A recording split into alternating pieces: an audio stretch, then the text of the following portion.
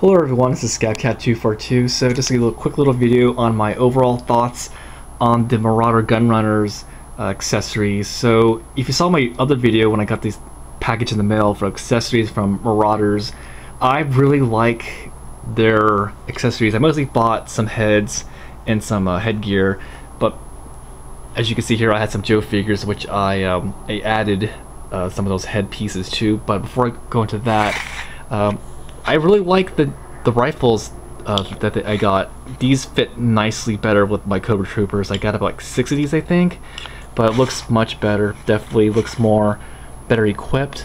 So on to these guys. So this is a guy I just put together. That head and that beret was from Marauders, and overall I like the look of this guy. Don't have a name for him yet. And then just another quick kit bashed. That cap and that head was from Marauders.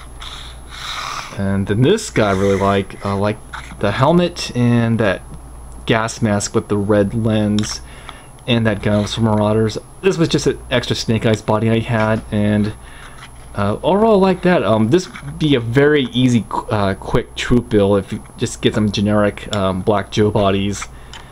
And then we got this guy right here. This was a lucky guess. That gray actually matched with that helmet, and if I can get some more of the Renegades Firefly bodies, I think this would make a nice troop build. But overall, I definitely like Marauders accessories. They definitely add a lot more to collecting G.I. Joes, or for adding kind of a more unique look to your figures if you collect 3-inch scale. But yeah, let's take a look quick at these guys.